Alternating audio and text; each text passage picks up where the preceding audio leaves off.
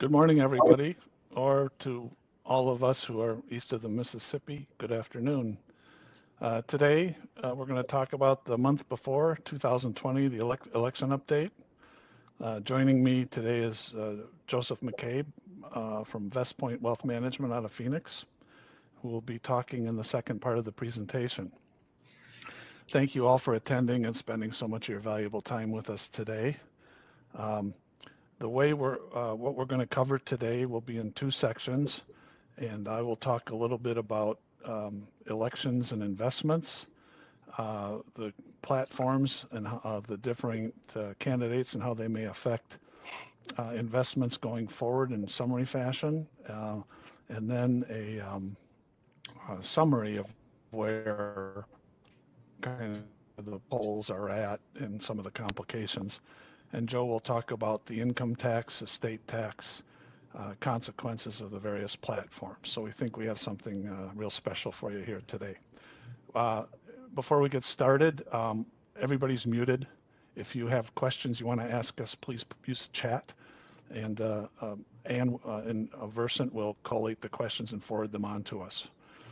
We're going to talk for 25 minutes each and then leave about 10 minutes to answer your questions. If we don't get to your questions at the end for any reason, Joe or I or someone from Versant or Wealthpoint will reach out to you to make sure your questions are satisfied. You get the answers you need to get.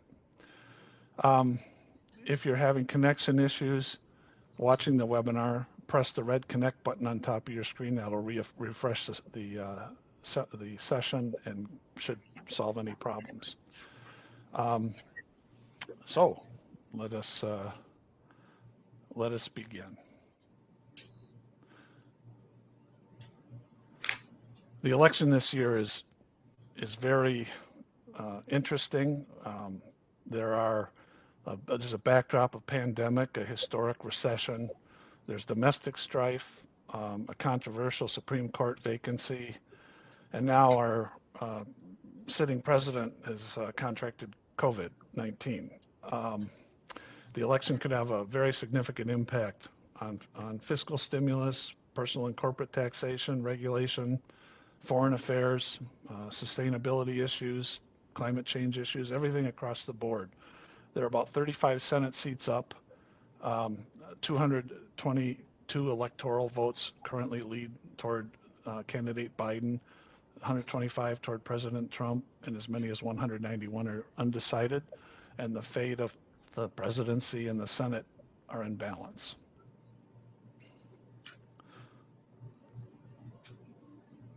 So first of all is the degree to which the electorate's polarized. On the left is a Pew summary showing the news preferences on both the right and left for the various news media. Fox dominates the conservative side, and CNN, NPR, New York Times, and MSNBC are dominated by the left, and in the middle are the traditional networks. And I think these are largely business decisions by the cable news networks, by and large, to focus on these groups and what they like to see, the content they like to see for business purposes. However, it does show that a lot of us are leaning toward what we like to hear very decisively in this election. We're also polarized with respect to how we think what the potential for fraud is. The Republican side believes there's a high percentage chance for election fraud, and the Democrats only a little, and the independents are kind of in the middle. So everybody falls on extreme sides of a lot of issues, and that's pretty constant. I'm going to talk about elections and markets really quick.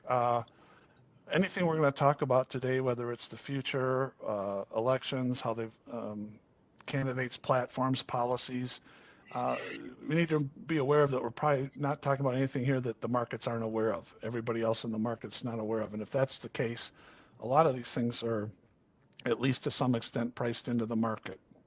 In order for us to make investment decisions that are better than what the markets come out to be, the market's best guess, we have to be able to predict or assess probabilities or be lucky on a lot of different issues. It's not just who wins the election, it's the policy issues that they actually get passed, to what magnitude, and then you got to be right on how those policy issues affect the economy, and then you got to be right on how those issues filter through to the investments. There's a lot of steps you have to get right for your belief set or our belief set to generate superior investment performance. And when you add all those probabilities together, you get a lower probability.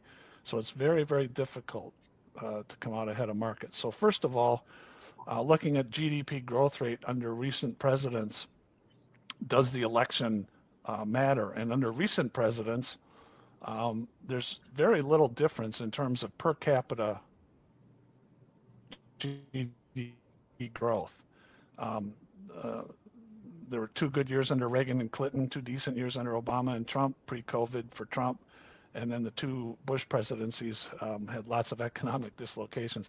Now, you can read a lot of things out in the media where people make the point that most recessions fell under Republican presidents, which is true, but then again, it's hard to locate the start and end of a recession and the factors that led up to it within that presidency. It's a not very objective game. So I like this chart because it just says economic growth is fairly well distributed, and it's very difficult to say that any party has a decisive outcome. With respect to returns during election years, we can pretty clearly see market returns have been average, positive, strongly positive, both in election years and the year subsequent to the election. And the only exceptions here on the left are during the most extreme dislocations associated with depressionary conditions, during the Depression, and then again in the 2008 decline. And then the annualized returns during annualized returns during presidential terms are largely positive. Again, the negative periods during Hoover's, the Depression, Roosevelt in 1937, the second leg of the Depression, and then the 2008 Bush, another set of the great financial crisis or depressionary conditions. Otherwise, returns have been uniformly positive and then for the most part substantial, no matter red or blue, Republican or Democrat.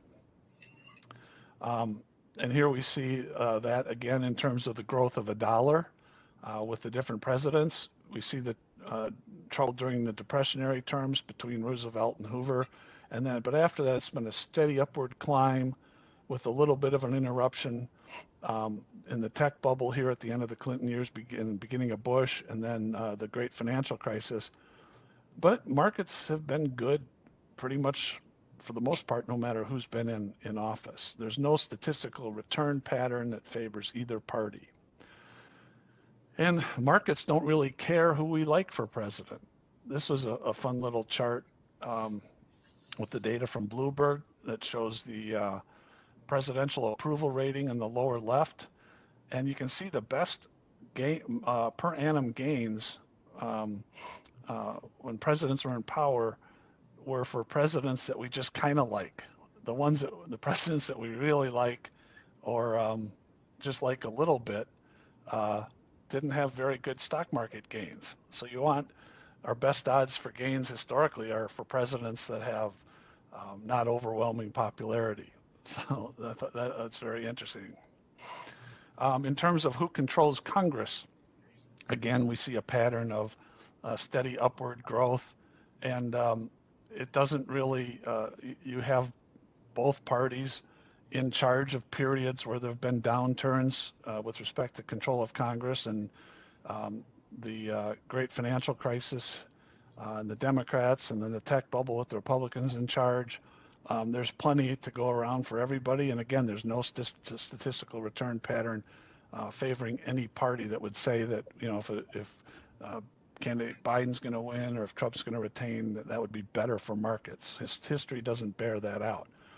In terms of election year volatility, what we see is that 100 days before elections and 100 days after, stock market volatility is pretty much the same. In fact, it's actually a little lower than the volatility over the full time period in question here from 64 to 19. The full time volatility is 15.7. However, I will say this is a peculiar year because so much drama has been generated about whether the outcome will be accepted, and there are a lot of mail-in ballots, and I'm going to talk a little bit about that later. But here's a chart of S&P 500 implied volatility derived from the options markets that shows very clearly, and this looks at volatility you can buy or sell now out into the future, that right around election day, November 3rd, there's a big jump in expected volatility from 24.5 to 27.5 that persists out through past inauguration day. So this election, before the fact, might appear a little different than historically. There is volatility. Markets are concerned about the time from election day on. In view of all that information, trying to game election outcomes historically has been kind of fruitless. You can see the growth of $10,000 here in a chart from the Capital Group of staying fully invested. That would have been the best outcome out of 22 cycles studied and 14 out of 22. And making consistent contributions. So if you're an investor, for example, who's in a 401k, putting money in over time, that's also been had a great result. But sitting on the sidelines during elections was only the best outcome in 33 of the 22 election cycles, and the worst outcome in 1622. So it's really never paid to try to game the system. So I want to talk a little bit about platforms here, and we have a fair bit of detail on the Biden platform. We don't have a lot of detail on the Trump platform. They've published their goals, if you will, on their website, and I have a link for you later on in the slides, but it doesn't have a lot of specifics. So with the Trump candidacy, you'll be kind of looking at where we are. And on the Biden, we'll be actually looking at the results of the Biden platform. So to get a taste of what might be coming, here are the stimulus plans that are being argued over right now. And the latest Democratic proposal Nancy Pelosi brought in was at $2.2 trillion. The Democrats' first stab was $3.4 trillion, but this shows the emphasis on the different elements of the Republican plan versus the Democratic plan. And you can see the Republicans are more interested in small businesses, business tax breaks, and stimulus, getting money directly into the hands of people with the stimulus checks. And on the Democratic side, more emphasis is on state and local aid, safety net measures, and unemployment benefits, which is just a different way to get money in the hands of consumers. But it's also more than 3 times as large as the Republicans. So this is a kind of indication, A, how far people are apart, and B, what the priorities are that we're likely to see extend post-election should either side be elected. So this is a summary, if you will, of the major points that we might see on the far left side with the election, Biden's election, and his the Democrats taking control of the Senate, and on the far right, maybe Trump with control of the Senate but not the House. And what are the commonalities? And so this might be one of my favorite charts in the slide deck. On the far left, prioritize deficit spending. There'll be tax increases across the board with the goal of redistributing income and wealth, tougher regulations, focus on antitrust measures. Now, I might move that focus on antitrust measures to the middle under commonalities because there's a lot of noise coming out of the right on that as well with respect to the large technology platforms. Affordable health care, spending cuts, and so on and so forth. But the commonalities are what might actually be, we might actually see. And so the commonalities are, the deficits matter less. there'll be increased spending. Any kind of deficit discipline has gone away in Washington. Um, both sides agree on intellectual property protection. Both sides have the same attitude toward China um, in terms of property protection and trade issues. Um, and um, on the tech trade coming down on the tech companies as well. So these are some one view of potential policy outcomes depending on where we end up in terms of total control of the presidency and Senate. We might see some limitations on stock buybacks. Immigration reform, voting rights reform, but increased taxes on corporations and wealthy shareholders. These are all things clients out there should be concerned about. So I'm not really making a value judgment about the societal outcomes of these things or what's done with the money. I'm not saying these are good or bad. I'm focusing on investment issues and outcomes for our viewers. And some of these will result in a decrease in financial outcomes over time on the left-hand side. So here's an estimate of the Biden spending impact of his platform.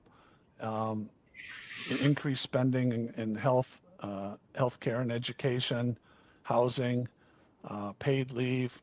The net is, and on the right are measures of income, corporate taxes, drugs,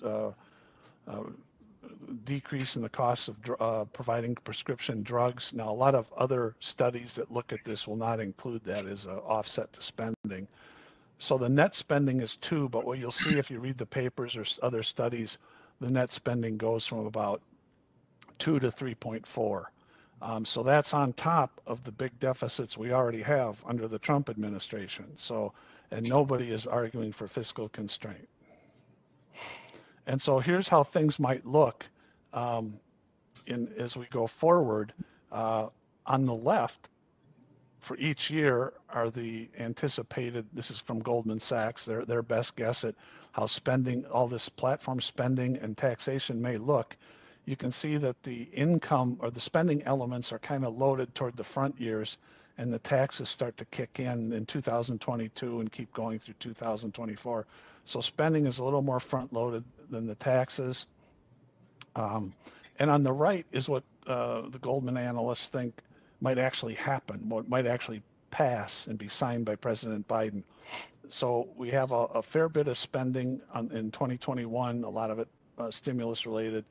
And then we have other more muted spending in some of the other programs on Biden's platform, but they're still there. Some of the spending goals do get accomplished, and the tax increases aren't as large, but there's the same timing pattern, a lot of spending up front, taxes in the back. So this would result in fiscal stimulus up front, and the impact of the taxes would come in later. So this is good for GDP growth in the front years. It's also going to explode the deficits. So in the long run, this is not good for the dollar, but it's good for the economy in the short run. And then we have contrasting policy proposals across the board. I have a list here. I'm really not going to have time to go into them all in detail. But here they are. The ones that can be done by executive order are in red there. And on the investment side, this is the potential impact of tax increases on corporate earnings from a baseline forecast, tax increases from the statutory corporate rate for 21 to 28, and then the GILTI tax, which is taxing offshore generated intangible income, raising that from 11 to 21. So about a 10% drop in earnings, $20 per share, as if all these changes happened at once in 2021. Now we just saw that they think they'll be phased in over time, so they may not hit right away in 2021, but they will have an impact on earnings. And then this is the impact on earnings the schedule according to the chart before, where most of the changes come in up front. And this is the full Biden platform, and this is what Goldman expects to get actually passed, which is somewhat mitigated but still material. And then by sector, you might ordinarily think that the straight corporate increase in the corporate tax rate would hurt some of the old industries, which it does. This is in the dark blue, but the GILTI tax that taxes income from intangibles abroad takes a big chunk out of the healthcare, communication services, and infotech sectors because they have a lot of income from these areas. So the combined corporate tax rates will hit the tech sector and healthcare adversely hard relative to some other sectors.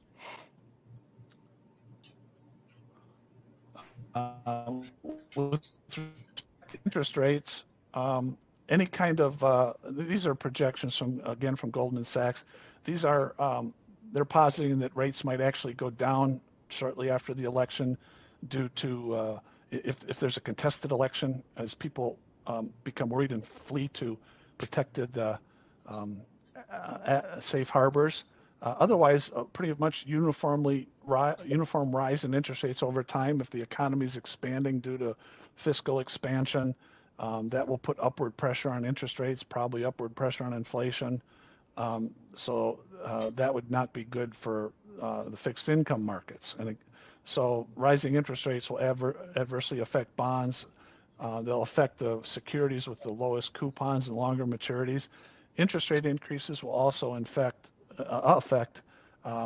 disproportionately stocks that we call long duration, whose earnings are way out in the future, like technology stocks versus, say, energy stocks, where earnings and dividends are being paid out substantially now. Rising interest rates will affect that part of the stock market, the long duration part more, have more impact there. And then the growth in the economy and the fiscal stimulus will help credit risk, at least in the short run when the economy is expanding. It will pay to take credit risk in the short run. On municipal debt, if the Biden candidacy is successful, in the instance where there are workouts between debtors and creditors, we saw in the Chrysler and GM workouts that other parties other than debtors and creditors were brought to the table to the detriment of the bondholders. So bondholders would want to be really careful, especially in municipal debt situations in states with big pension liabilities or just horrible fiscal condition, how their recovery rate might fare. It may not be as good as we have seen historically. So that would be something to keep an eye out with the quality of your bond portfolio. Another thing here, the cost of uncertainty, which would favor, in my opinion, the Biden candidacy. President Trump, very unpredictable, mercurial with respect to policy announcements and tweets and twists and turns in announcements. Candidate Biden, probably, as far as I know, would not be a tweeter. And actually, J.P. Morgan has created a volatility index that, based on Trump tweets, that has been tied into interest rate volatility in the derivatives markets. So there's a material amount of uncertainty that the tweeting causes that affects prices in financial markets. Candidate Biden has signaled that he would try to bring in more parties for trade negotiations, smooth that process out, bring our allies back together with us at the table, just reduce uncertainty across the board. And that would be a good thing because markets price uncertainty, which they equate to risk. They don't like it.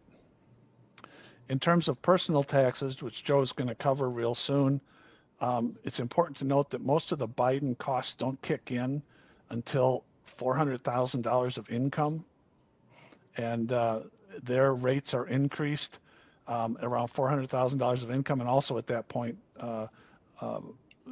earners would be paying Social Security taxes on everything in excess of $400,000. So for the wealthy incomes beyond that, there's substantial income tax gains, but not really for the rest of the vast majority of the population, at least with respect to marginal income tax rates. And then for investors, the one thing you want to keep an eye on is the taxation of qualified dividends on stocks and capital gains. And again, if your income is $1 million or less, married filing joint, it'll just be the old rates. But once you hit $1 million, you go from 20% to almost 40 on qualified dividend and capital gains. So if you're going to fall into that bracket, you might want to think about capital gain harvesting, or how your proportion of dividend income in your portfolio, rethinking that if you fall into that group. So I'm going to finish up with where does the election stand today. I think, Joe, I get 5 additional minutes because I had took up that much on the intro. Right? That's okay. So if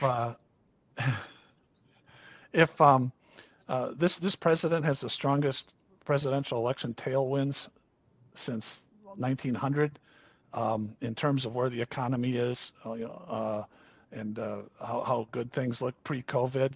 If you look back in 2006, it was horrible how off the various predictors and media were on the election and the chances of election. Here, I just have some things here to remind us of how bad it was. I was certainly surprised the night of the election.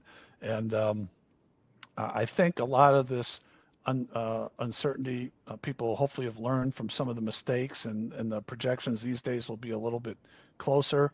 But here are the odds through yesterday, basically. These are polls and betting odds in the betting markets. And we can see that in the betting markets, which is the dark red and the dark blue here, post debate, they've opened up tremendously, such that President Biden is now much more widely favored than President Trump. However, the polls have also opened up a little bit, but the difference is not as extreme. Here we plot the spread, and so on the previous slide, this is the difference between Trump and Biden, and you can see in the betting odds how the difference for Biden has spiked up in the last few days, and in the polls it's gone up a little bit, but not the spike that we saw previously. And then we're looking at registered polls that use registered voters versus polls that use likely voters. We find that there's an increase here under likely, and a decrease in the odds, the spread. This is like the opposite of what I would have expected, frankly, for registered. And so the polls that used likely, I'm sorry, I said leading, I meant likely voters. The polls that used likely voters were most accurate in the last election. So it'll be interesting to see how this plays out. And then this data was just from this morning, the Super Forecasters site, the Good Judgment site, and it's asking on the bottom here, what is the odds on the presidential election? And you can see these odds have expanded a little bit here post-debate, not much, but a little bit. And this is the change over a week is +4 for candidate Biden over candidate Trump. And then in terms of the congressional election, has actually narrowed. So it could be some of the voters are saying, well, if candidate Biden's going to win, maybe I want to make sure that the Senate remains in Republican control, or they're, but the congressional election or the Senate election is not following the presidential election at this point. And I'm just positing one reason. I don't really know what the answer is. I think I'm going to go. We have a slide in here for those of you who want to know what the sources of that data was. And to finish, I'm going to leave you with some contested election material. The number of alternative voting methods, mail has risen substantially, mailed ballots over the last almost 30 years. And the last time there was a contested election, I have a little ditty on here about from JP Morgan, on how different markets behave. They did, gold went up, stocks in the dollar went down, and so we're looking at a situation where there might be a contested election. The main point on this slide is just that don't assume that the mail-in voters are all for the left. You have a lot of people in the service who are not necessarily on the left. The makeup of the mail-in ballots may be a lot more diverse than we think. And here is the good judgments super forecasters as of this morning saying there's a 9% increase of those that think that the election will be decided before the 8th, up to 23%. And the percentage that believe there'll be a problem has declined. However, there's still, the majority are still saying that the election process will be extended for God knows what reasons, counting ballots or disputed results or things like that. So what we've included in here are two charts for you to go over. This is the path that would happen, what would happen in a disputed election, and down here is straight across is what happens in a normal election. Down to the right is kind of what happened during the Bush-Gore dispute where the Supreme Court ended up deciding. And on the top something hasn't occurred since the 1830s, where we actually end up having the House decide who becomes president under these conditions. And I will say something that's not very well known. If the House ends up voting under this set of circumstances, it's not the total number of House members. It is a vote between the states, and each state's vote would be made up according to how the House in that state is made up. So right now, I think it's 26%, 26 states are Republican and 23 states are Democrat.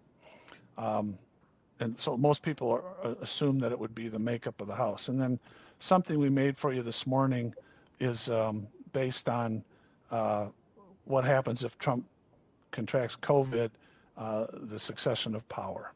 So I'm going to stop there and hand things over to Joe.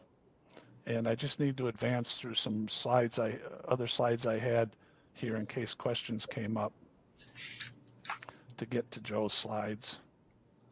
And here we go. Take it, Joe. Do you want me to do an introduction here, or do you want to just proceed in the interest of time? I think in the interest of time, I'll just take over. Good afternoon, everyone. It's a pleasure to be here and talk to you about what a Biden administration could mean for you and some year-end planning issues with respect to that. 2020 has obviously been quite a year in terms of everything we've had to deal with. I mean, first it was the pandemic. Now we have fires and floods and everything going on with that. And now we have the election to get through. So markets have had, more than their share of things to deal with this year. This slide down here, we all know what this kind of represents. I think, somewhat summarizes what 2020 has been all about with the pandemic. As I was doing some research for this presentation, I came across this slide. So I thought it was kind of interesting. So we're 2020 now. If you go back 100 years into 1920, this is what it looked like in filing your taxes. So I believe this is an IRS office where people are side by side filling out their taxes. Not very much paperwork, it doesn't look like to me. Nothing compared to the shoeboxes that people bring in to our office to prepare. And then the other thing too is that if I have my dates right, and if this picture is correct, this is only 1 year after the Spanish flu. So it's kind of interesting that they're all packed in here like they are. All right, so just setting a quick stage for what we're going to do today. We're going to cover a little bit of tax history, just give you some background, put a little context to the numbers that we're going to talk about, cover the proposals that Biden has put onto the table, review some planning issues and ideas for a different tax regime, and then review some year-end planning. So here is a pyramid slide of our current tax rates. So as you can see up here at the top, we have the top tax rate of 37%. Down the right side, we have the brackets for married filing joint, and the left side is single. So you don't reach that top bracket under the current brackets right now until you get up over $622,000 for a married couple. Historically, tax rates, in the last number of decades have been on the low side compared to historically. You can see, I'm sure it's difficult to see, but over here on the left side, we're starting out in the early 1900s. 1920, that picture I showed you a minute ago, is somewhere in here between 60 and 80%. We've got some 90% years in here, but I'm sure in those years, people weren't actually paying 90%. There was probably loopholes they could take advantage of, deductions, but nevertheless, that was the top marginal rate. And then looking over here, starting with Reagan and the different presidential administration years, you can see that the top marginal rate has been 40% or under since Reagan. The other interesting thing to pay attention to is that in each one of these columns where there's different administrations, there were changes. So every president had a tax law change. So it's pretty common for that to happen.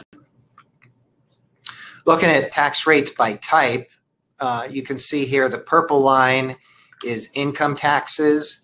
So receipts, what this slide represents is total federal receipts by the U.S. Treasury of taxes. So the purple line is above 40% here throughout. That's the income tax.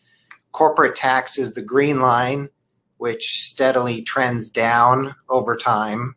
And this is starting in 1946. Payroll tax is the blue line, which started low and is now much higher than it was. So you could, take a look at this chart and theorize that the corporate tax went down and payroll tax went up. So essentially, payroll taxes replaced corporate tax. I guess you could make that argument if you wanted to. Lastly, the bottom line down here in yellow is estate and gift taxes. So I kind of call estate and gift taxes the, stepchild of taxes, or the political football tax, because it gets kicked around a lot during debates and, presidential years as to whether it's something that should or shouldn't exist. And the point of this is that the collections that the U.S. Treasury gets from estate and gift taxes is very, very low, which is probably part of the reason why they've decreased their resources in this area. Okay, so moving right along to the Democratic Party tax themes, we've got additional payroll taxes on high earners, increased income taxes on high income individuals, increased capital gains tax, tax wealth generally. There's been proposed an annual wealth tax where you tally up your net worth every year, and then a percentage of that is a tax, and you have to pay that in. That was something of debate during the Democratic debates. And then an increase to the corporate income tax rate. So there's kind of a listing of everything that's been proposed and is on the table. We're going to kind of get into those details as we go through this. So tax increases on $400,000 of income. If you're in this category of people that earn more than $400,000 of income, then under the Biden proposals, you're likely to see more higher taxes. So one idea is expanding the 12.4% Social Security tax, restoring the highest marginal rate of 39.6 that existed under the Obama administration, capping itemized deductions, and then phasing out the new qualified business income deduction, which we will get into a little bit more later. All right, so with respect to taxes on capital, one of the proposals is ordinary income tax rates on long-term capital gains if your income's over $1 million. Another one is to eliminate the basis step-up in death. So currently, if you own an asset that's appreciated over years, and when you pass away, that appreciation doesn't get subjected to the income tax. You get a step up, and then your heirs can sell that asset later for or without paying the tax on that. So that's the step up in basis, and that's been talked about eliminating that. There's a bunch of other ideas for individuals, different credits and things that actually reduce taxes. And now to get in and talk about the increase on the Social Security tax that's been proposed, there's, again, if you earn more than $400,000 a year, then there's this idea that you would end up paying more Social Security tax if you're over that $400,000 level. So currently you pay Social Security tax up to about $137,000, and then there's no more Social Security tax on your income.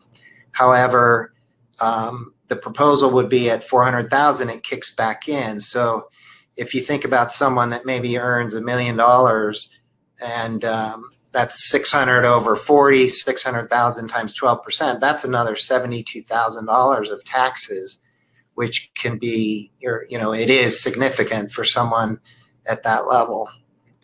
It does maintain, or the proposal maintains, the split of Social Security taxes between the employer and the employee.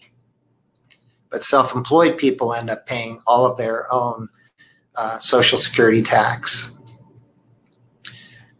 This slide I think Tom had earlier in the presentation, so I won't spend a lot of time on it other than to say the proposal would be the top marginal rate would go to 39.6%. This one in the middle is where we are today. Another idea is to reduce the benefit that you get for your itemized deductions. So currently, your itemized deductions reduce your taxes at whatever marginal rate you're at. So for instance, if you have itemized deductions of $40,000 and you're in the 35% bracket, those itemized deductions would save you about $14,000. But if they get capped at 28%, then it's only going to benefit you for about $11,000. So it's just, there's two ways to raise taxes. One is to actually raise the rates, and then another way is to lower deductions, create phase outs, and things like that. Speaking of phase outs, this is one of the potential phase outs that the Tax Cuts and Jobs Act took away, but this PEAS limitation used to exist. So if you had itemized deductions and your income was over a certain amount, then you would lose a certain amount of your itemized deductions. So the methodology here would be that, if you make $1 million and you have you're over that 400,000 limit, you take that number times 3%. So your itemized deductions, you'd lose 18,000 of them. There's also a proposal to reduce the qualified business income deduction, or the Section 199A. That's what it's also known as. So if you all out there know what the qualified business income deduction is, you're probably either an accountant, an advisor, or someone that benefits from this deduction, because it's complicated and most people would rather not know about it unless it benefits them. But this deduction saves people with small businesses that qualify a lot of taxes. But the theory of it is that if you're over this $400,000 number, then that deduction would start to phase out and you would lose it, at least some of it during the phase out. Pointing out real quickly here, if you are an owner of an S Corp, you have S Corp income, the raising of these marginal rates would also affect you to the point where you'd have 39.6% in this far right column of taxes to pay, whereas currently in the middle column, your taxes are less because it flows through. Okay, on this slide, Tom mentioned it, but this is probably one of the biggest tax shifts that exists in the proposal, and that is that if you're over $1 million of income, you're going to pay 39.6% tax rate on your long-term capital gains and your qualified dividends. So on the next slide, we can kind of see how this really comes into play. Right now, the top long-term capital gains rate is 20%, and 39.6 might be the rate that you would pay in the future. So if you think about somebody who's owned their business, they've built it up over many, many years, it's time for them to retire, they're selling it for millions of dollars, it just means their tax is going to be, potentially double what it otherwise would be.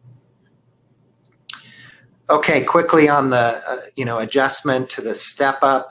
So again, I talked about it earlier, the step up in basis could be eliminated and go away.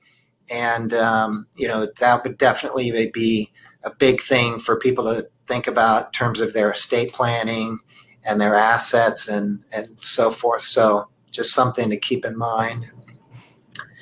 Another proposal is to increase the C Corp effective tax rate from 21% to 28%. And actually, Biden mentioned that in the debate the other night, raising corporate tax rates to 28%. So I do believe he thinks this is one that should happen. If you think about the fact that shareholders pay taxes on the C Corp dividends, then there's a total tax that gets paid on corporate profits. So down here in the bottom right-hand column, you see 59%. So if qualified dividends rate goes away and the corporate rate's raised to 28%, now you're talking about a 59% effective tax rate on corporate profits after they get distributed to shareholders. So ends up being pretty high. So that's the end of sort of all the proposals to run through. I do have a number of ideas and planning issues for things to think about. But keep in mind, all those proposals are just proposals. So first of all, he has to get elected. Then I believe, the majority in the Senate has to switch to get to being Democratic. Otherwise, I don't believe, a Senate that has a Republican majority is going to pass any of these tax increases. So in terms of just general year-end planning, look at your tax brackets, look at where you are, and, if you are contemplating things before the end of the year, think about what tax bracket is that going to put me in and what's going to happen. Another thing to think about is the current standard deduction now is for a married couple, $24,000. So that ends up being a pretty high number, especially if people don't have a lot of mortgage interest, charitable, whatever. So a lot of our clients have ended up taking the standard deduction instead of, the itemized deduction route. And so, one thing you can think about doing is also stacking your itemized deductions so that in one year you put as many of your deductions together as possible to get over the $24,000. And then in the following year, maybe you resort back to the standard deduction. The goal there being that you end up with higher overall itemized deduction, higher overall deductions in general. So the old rule, was typically always accelerate your deductions, make them happen before the end of the year. But like I just said, the new rule is to really time your deductions. One quick reminder here as far as charitable contributions, the CARES Act that was passed this year as part of the pandemic response raised the limitation on adjusted gross income to 100%. So you can give away a lot to charity this year. Donor advised funds are also another planning strategy that we often recommend, because you can donate the money to them, take the deduction this year, and then, as it shows down in the bottom, in your own due time, as you see fit, donate to your favorite charities, but you can kind of time those deductions a little better. Maybe you stack them up into 1 year to get a better benefit. As it mentions here, donor advised funds aren't necessarily for the super wealthy. They can also be for people that just make, regular, amounts of charitable contributions. In terms of harvesting capital gains and losses, if we're looking at higher tax rates next year, then you may want to take some gains now, pay it at a lower rate, and then avoid the instance of paying higher tax rates in the future. That's the idea of harvesting the capital gains now. But you have to look at the trade-off, because paying the taxes now means that's money out of your pocket, and maybe you want to look at it with more of like a return on investment type of approach to how you recognize or realize those taxes. Harvesting capital losses, this is an idea that most advisors have employed for a long time. We talk about it, we do it. So if you have a quarter or a time period like we did at the beginning of this year, where the market's down 10, 20, 30%, you have losses, you take them now, essentially harvest them and bank them, even if you can't use them currently. But harvesting losses, although it's typically a good thing, especially if rates are going up in the future, you need to look at how is that benefiting you. And this chart tries to show, if you've got losses, take a look at what types of income and gains you're offsetting and whether it's actually beneficial or not. So that's a good thing to work with your advisors on doing. In terms of college planning, if tax rates are going up next year and estate tax rates are going up, definitely education planning, 529 plans and the like are good to look at. That's about all I want to say there, kind of in the interest of time. We're getting close to the end. Bracket management, look at, where you are in the brackets. Take a look at 401k and IRAs to generate deductions and decrease your taxable income.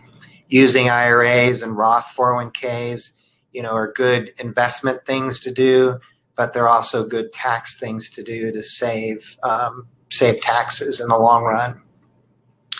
Here's a chart with a bunch of numbers on defined contribution limits, pointing out the different things that you can do. The big thing I like to point out, especially to people that maybe own their own business, maybe it's an S Corp down here at the bottom, you can get deductions up to $57,000. And then if you are over 50, you get the catch up too. So you're up to 63,000 range in terms of what you can put in the plan, save for retirement, take those deductions. Another big thing to take a look at is your asset location. What do you have? What kind of income is it generating? What kind of tax rate is that happening at? It's kind of a complex picture, but you've got all these different kinds of accounts. You've got all these different kinds of assets that are generating different kinds of income. Take a look at where they are and whether they're in the right place or not. That'll save you taxes.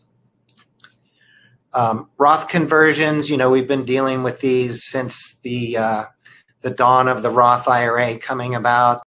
Doing conversions is essentially the idea of recognizing the income now with the idea that your rates might be higher in the future, and money coming out of a Roth IRA, as long as you do it right, is not subject to tax. So it's a great thing to do. If you're looking at Roth conversions, look at your tax brackets and where they are. Look at whether doing a conversion like this this blue line here in the middle, potential optimum conversion, if you're kicking yourself up to having higher net investment taxes, phasing out your qualified business income deduction, you've got to look at all these things in conjunction with each other, not just is it kicking me into a higher bracket. So Roth conversions can be great, but you got to look at where you're going to end up with them. With respect to estate and gift taxes, probably the biggest thing in this area is that under the Tax Cuts and Jobs Act, the exemption basically doubled from 5.7 million. Now it's up to 11.5 million. And the idea is if the estate laws do change and that exemption were to go away, how can you take advantage of this exemption level today? So if you go, on the next slide, I've got a number of different ideas. These are ideas to talk to your estate planning attorney.